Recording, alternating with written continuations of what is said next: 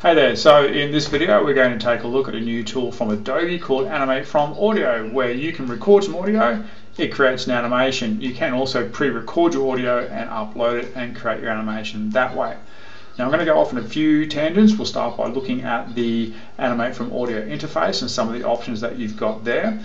We'll talk about creating custom backgrounds for your animations, and I'll use Google Slides in order to create that custom background. And then we'll look at when we export the video to an MP4 and how we can get that into a Google slide and set it so that it plays automatically or becomes interactive. Let's take a look. Alright, so here we are in the interface for Animate from Audio. A few things that you can change. You can change your character and set that to whatever you want. So they've got some preset characters here under some different categories. Work your way through that. So I might go with the human one and we'll have a crack at this one. You can change the size of the video. Now I'll show you in a minute why I've jumped straight to size and not background, but there are some presets here that you can use. So you might use the YouTube one, for example, as your preset. You can also set it to custom if you know specifically where you're going to use it. So we'll go with YouTube for the minute. Now make a note here of these dimensions, because if you want to customize your background, we're going to need that. But under the backgrounds tab, there are some preset backgrounds that you can use. You can also just upload an image that you might already have, or one that you get, remembering to keep it copyright free from the internet. But if you want to create your own, a quick and easy way to do that is to simply jump over to Google Slides. So we'll just go back and check our size here. So 1920 by 1080. So what we can do is we can actually go to File and Page Setup, and then we can go Custom, change that to pixels, and was it 1920 by 1080? Apply.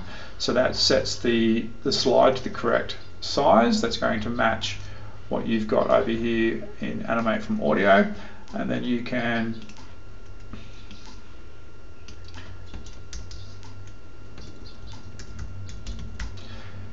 we'll just keep it relatively simple. We'll make the text huge and we'll center it, and we'll go ahead and change the background.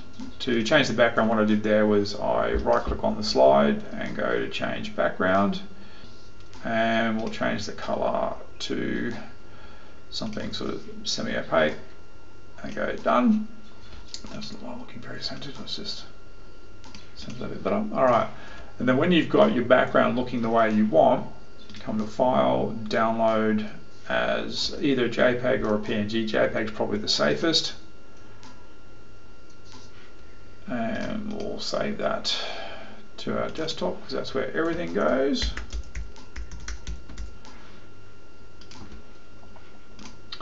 Alright, and then back over here, when we go to background, we can upload the image that we did before.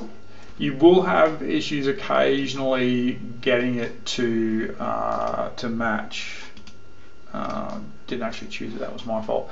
And one of the things you can't do is you can't actually move the character around. That's not an option, well, not one that I've found yet anyway.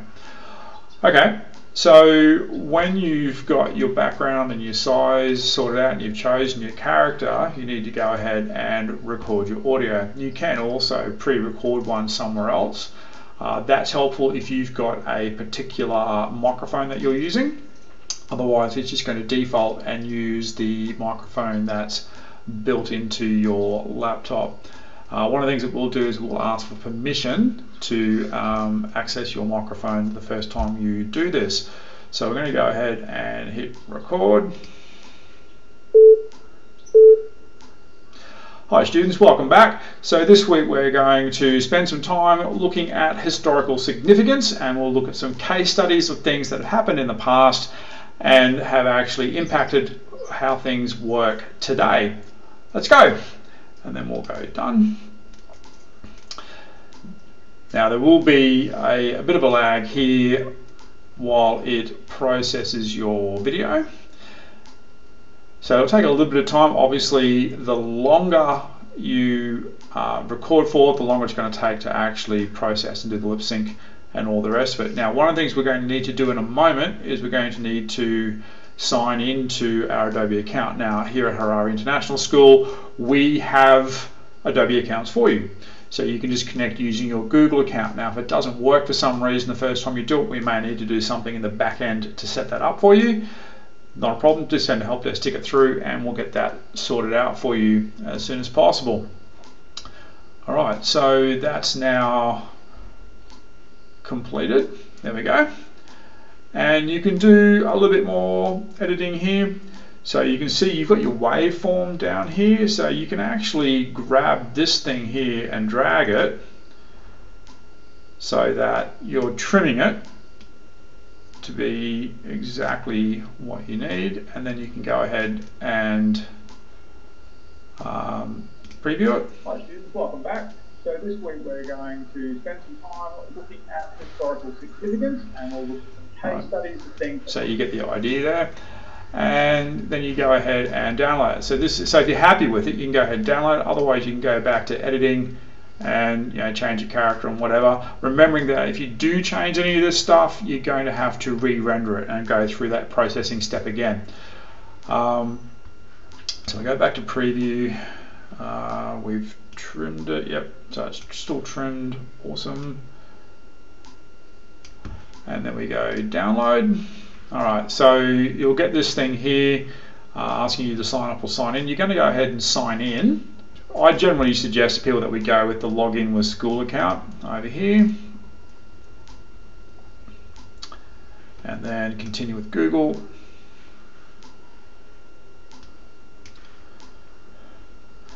If you get this option here, go ahead with the enterprise ID because it's connected to your HRS account. There we go. And that'll download, so you choose somewhere where you want to download that.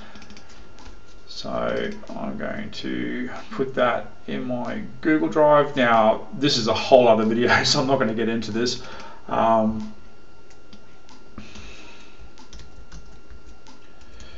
But I've connected my laptop to my Google Drive to sort of make things a little bit easier. It just removes that uploading step, but that's a whole other video. So we go save.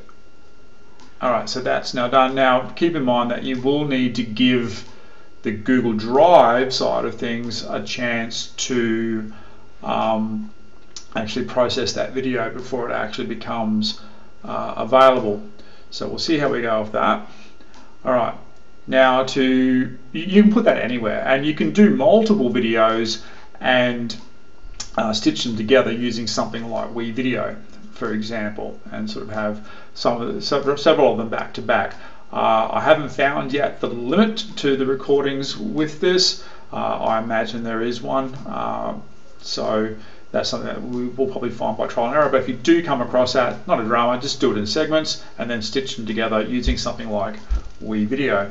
Alright, so here's one way that you can use that video that you have created. I'll go ahead and get rid of that. So it's actually been created as a video. So just to show you what that looks, just to show you what that looks like. So that will sit, where to put it, samples. Alright, so there's the video that we created there. So you can see that it's an MP4. It's sitting in Google Drive. Otherwise you'll need to download it to your laptop and then upload it into your Google Drive. I've already got it in my Google Drive, so I can go ahead and go Insert, Video, and we're going to go Google Drive, and it will show up as one of your recents. So we can go ahead and select that. Right, so there's the video there. So because it was short, it got processed fairly quickly, and so position that where you need it. Now what you can do is you leave it like this, right? And students would need to click on it to get the instructions, or if it's student work, you would need to click on it to hear what they've said. You can also, under the format options, now if these format options don't show up, you select the video and you've got format options here. And you can change this option here from play and click to play automatically. Now if they're looking at it in this editor view here, they're not going to actually see the video play automatically. It's got to be in the slideshow or present mode. So when you're sharing the link, what you can do is edit the link. So here where it's got the word edit, actually delete everything after that and type in the word present, and then select that, copy that link.